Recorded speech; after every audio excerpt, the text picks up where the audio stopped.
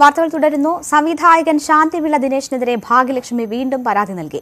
മുഖ്യമന്ത്രിക്കും DGPക്കുമാണ് പരാതി നൽകിയത്. അപവാദ പരാമർശമുള്ള വീഡിയോ യൂട്യൂബിൽ അപ്ലോഡ് ചെയ്തെന്നാണ് പരാതി. പരാതിയിൽ സൈബർ ക്രൈം പോലീസ് കേസെടുക്കും. വിവരങ്ങളുമായി VS അനു ചേരുന്നു. അനു, പുതിയൊരു പരാതി കൂടി നൽകിയിരിക്കുന്നു ഭാഗ്യലക്ഷ്മി. ഈ പരാതിക്ക് ആധാരമായ സംഭവം എന്താണ് ഈ പരാതിയിൽ പറയുന്നത്? രേണുക, ആദ്യം ശാന്തിവില ദിനേശിനെതിരെ മറ്റൊരു പരാതി ആദ്യഘട്ടത്തിൽ ഭാഗ്യലക്ഷ്മി നൽകിയിരുന്നു. എന്നാൽ ഈ കേസിൽ സൈബർ ക്രൈം പോലീസ് കേസെടുത്തിരുന്നു എങ്കിലും ഇദ്ദേഹത്തിന് മുൻകൂർ ജാമ്യം ലഭിക്കുന്ന സാഹചര്യമാണ് ഉണ്ടായത്.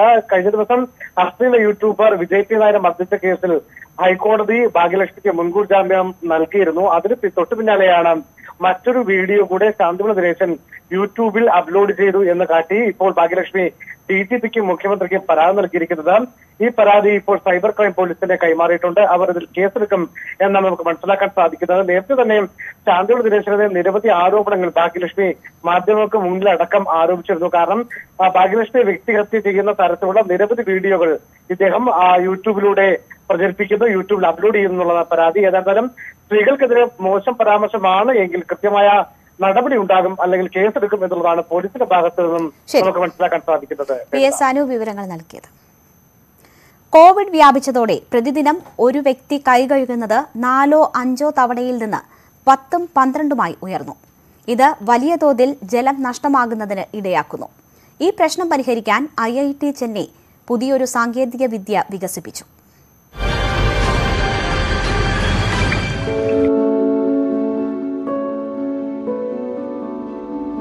An average person washes his hands 4 times a day. So with this pandemic on the spread, the number has actually increased to 20 or 20 plus.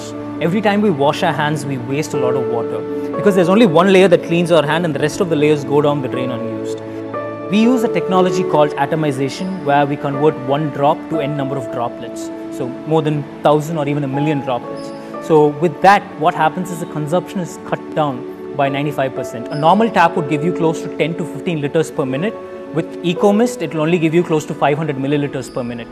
So that's the difference between a normal flow and our product. So with this atomization technology, it's mainly used in industrial areas for cooling and settling purposes, but we're trying to bring that to the domestic use and create a better impact. So our water savers can be attached to an existing taps, and my goal is to actually reach it to everyone in India.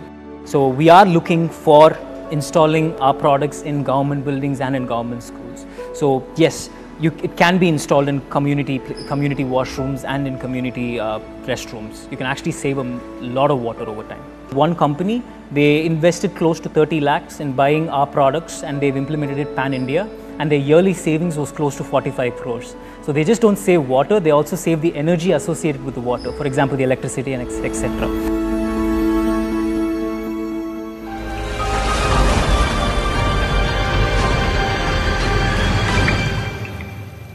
കൂടുതൽ വാർത്തകൾക്കും വിശദാംശങ്ങൾക്കും malayalam.news18.com സന്ദർശിക്കുക.